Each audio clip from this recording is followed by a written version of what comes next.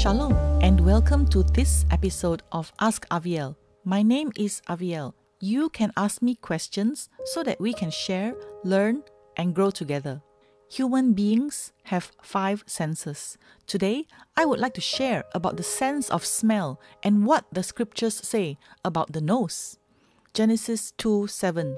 Then Adonai Elohim formed the man out of the dust from the ground, and he breathed into his nostrils a breath of life.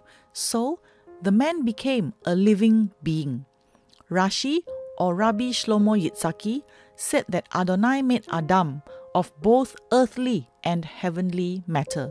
The body was made of the earthly matter and the soul of the heavenly matter. Ibn Ezra said that he who breathes into the nostrils of another person gives into him something from his own soul. Obadiah ben Jacobsforno said that God personally blew a life force or soul of life into man. Job 27:3. As long as my breath is still in me, the ruach of God in my nostrils. Job 32:8. But there is a spirit in people, the breath of Shaddai that gives them understanding. Several places in Exodus and Leviticus talk about the smell of the burnt offerings and meal offerings on the bronze altar of sacrifice being like a pleasing aroma to the Lord.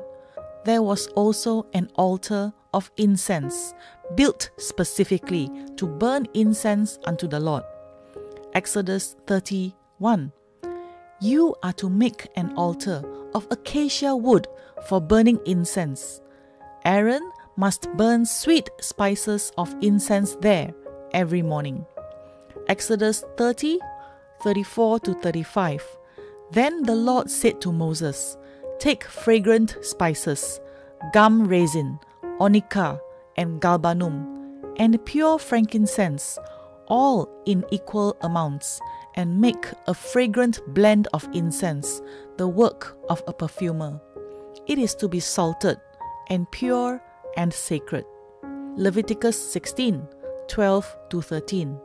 On the Day of Atonement, the high priest is to take a fire pan full of coals of fire from off the altar before Adonai, plus 2 handfuls of sweet powdered incense, and bring it within the curtain.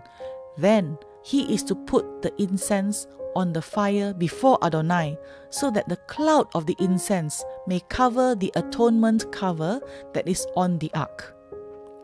Rashi said it was to raise smoke. Ibn Ezra said it was for the purpose of sending unto God. He also added that the samim, or sweet spices, were the most important ingredient in the preparation of the incense. In John 12:3, Mary took a pound of very expensive oil of pure nard and anointed Yeshua's feet, and she wiped his feet dry with her hair. Now the house was filled with the fragrance of the oil. David Guzik says in the Enduring Word Commentary that Mary's gift was remarkably humble. When a guest entered the home, usually the guest's head was anointed with a dab of oil or perfume. Mary used this precious ointment and anointed the feet of Yeshua. She considered her precious ointment only good enough for his feet. Mary gave a remarkable gift to Messiah. It was not unusual to wash the feet of a guest with water. It was unusual to use very costly oil. It was great devotion on her part. Spices and ointments were expensive. Judas believed this oil was worth 300 denarii, which was a year's wages. The entire house was filled with the fragrance of the oil. It was Mary's extravagant action that caused the whole house to smell good. David Stern said that Mary's act of love towards the Messiah is valued by God precisely because it was unselfish. She anointed the body of Messiah and prepared his body for burial. 2 Corinthians 2:15. For we are the aroma of Messiah to God. David Stern explains that the good news is like a flower's fragrance. We who believe and proclaim the good news are the sweet aroma of Messiah who lives in us. If you smell this fragrance today, listen to the good news. Respond to it. Don't be antagonistic or indifferent to this fragrance, because it is the fragrance of life. Revelation 5:8 mentions golden bowls full of incense, which are the prayers of the Kadoshim, God's people. Revelation 8:4, and the smoke of the incense with the prayers of the Kadoshim rose before God. According to David Stern, this is a type of sweet-smelling savor, a bloodless offering to God. David Guzik says that the prayers of the saints are precious to God, and he regards them as a sweet-smelling incense set in precious golden bowls. Just as incense is precious, pleasant, and drifts into heaven, so are our prayers.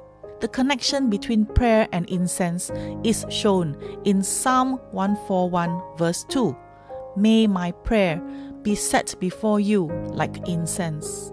May the lifting up of my hands be like the evening sacrifice. Incense has a pleasing aroma. It ascends to heaven, and it needs fire added to it, symbolizing the Ruach HaKodesh, the Holy Spirit. The rabbis say that when the people pray, they are not praying all at the same time, but each assembly prays separately. First one, then another. So our prayers are like incense, rising slowly up to God, who receives this pleasing aroma. Thank you for joining me. I pray that this message inspires and challenges you. God bless you and your family. Shalom.